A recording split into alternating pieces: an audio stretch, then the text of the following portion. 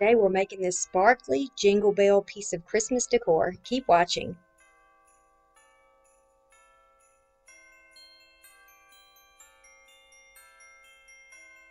We're going to start off with this box that I already had around my house, so it was free for me. It's just a little wooden box. It's pretty shallow. I'm going to get those measurements here for you.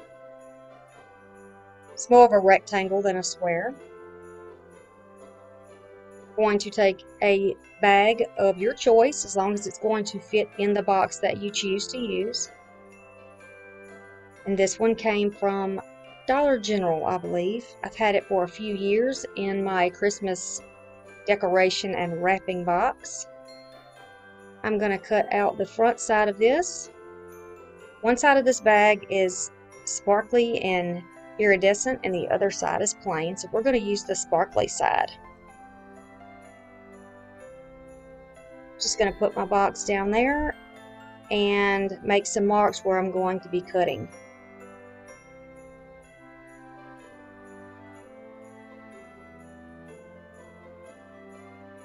Be sure that you trim that up inside of those lines so that it will fit down in your box. But don't worry if it's a little bit larger than you want, because you can trim it down a little at a time until you get it the size that you want it.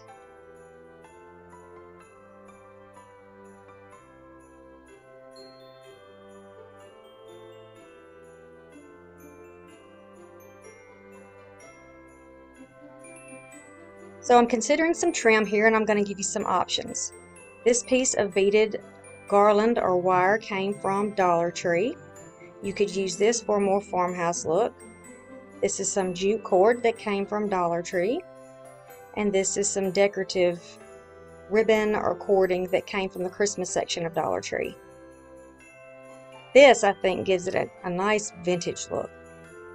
Now you're going to use a couple of dots of hot glue to put down your bag inside of the box if you want to use it again, or for something more permanent you could use a glue stick or some Mod Podge.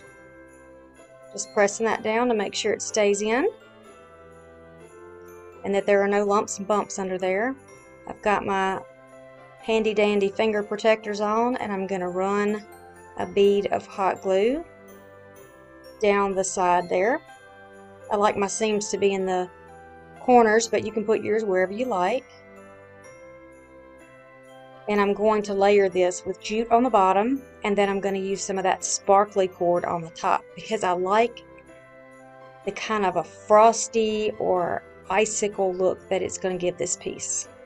Reminds me of some old-fashioned Christmas decorations with the tinsel and the garland. So just continue along. You want to focus your glue line right in the corner so that you can snug that piece of jute right into the corner, because we're going to put another piece on top. This cord is thicker than the jute, and it's going to sit sort of on top of that. So we're going to use the same process. I'm going to start on the bottom, but this time in the other corner so it doesn't get too bulky. I'm going to run some glue down there.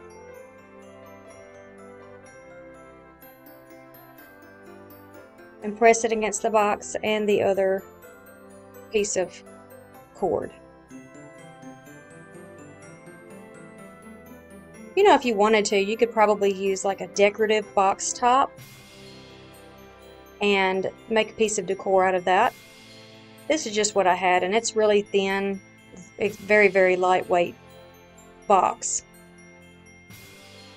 And this way I get two uses out of it, because I can use the top of the box for another sign later on.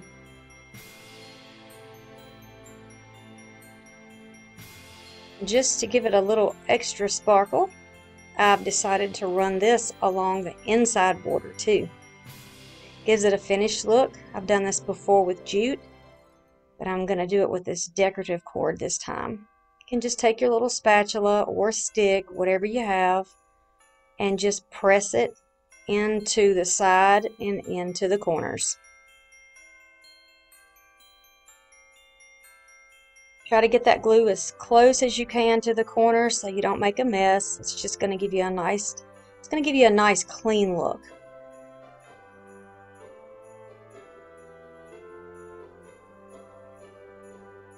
Dollar Tree also has some that I think it's like a red and green and gold cord. I have some of that too, but it didn't match with this particular piece.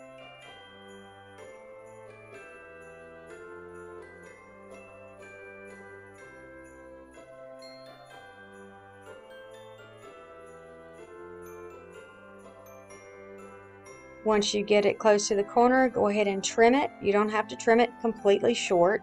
You just go back in there and fix whatever's left that needs to be removed. And glue that down, just like that. This little spatula came from a set that I got at Hobby Lobby this fall.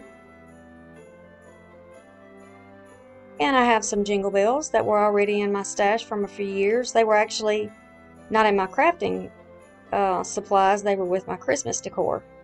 I'm going to use a piece of this jute and just push it through the ends and put 3 bells together.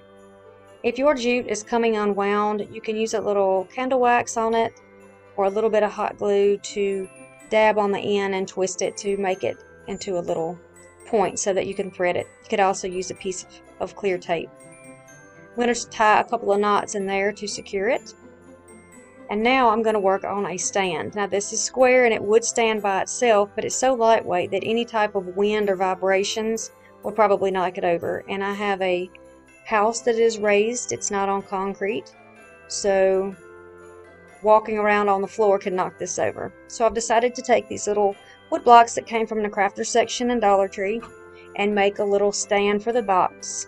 It gives it a little extra support so it's not easily knocked over. You could probably use those little Jenga type building blocks if you wanted. Okay, so since I've already got the stand on here, I went ahead and propped this up on a roll of ribbon just to give it a little support while I work. A couple of more knots to give it more surface there, and I went ahead and trimmed that off. Now I'm going to make some bows to go in the corner because you will see these cute little bows on a lot of the old Christmas decorations. And I wanted to give it some more sparkle. So just a real easy bow that I made there. And I'm trying to get an idea of where I might want to place my Jingle bells. So here are a few options for you. You could also take some of those little bottle brush trees if you wanted to, like in white, and put those there on the base. That would be super cute with this, I think.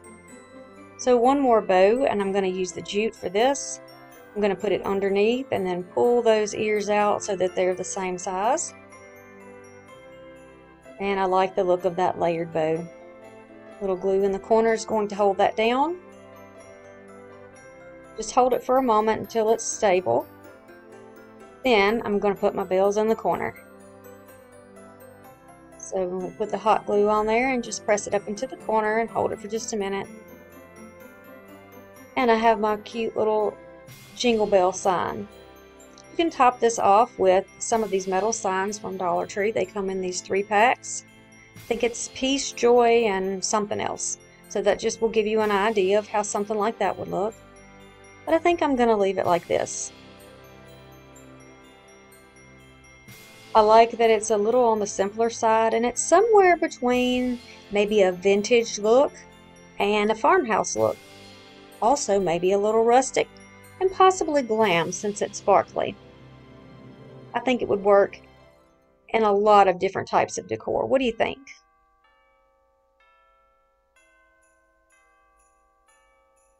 You can see the iridescence there, and it just looks like pretty snow, and I love it. Thank you guys so much for watching, and I hope you come back to see me. If you're not subscribed, I hope you hit that subscribe button and give me a thumbs up if you've been enjoying these Christmas videos.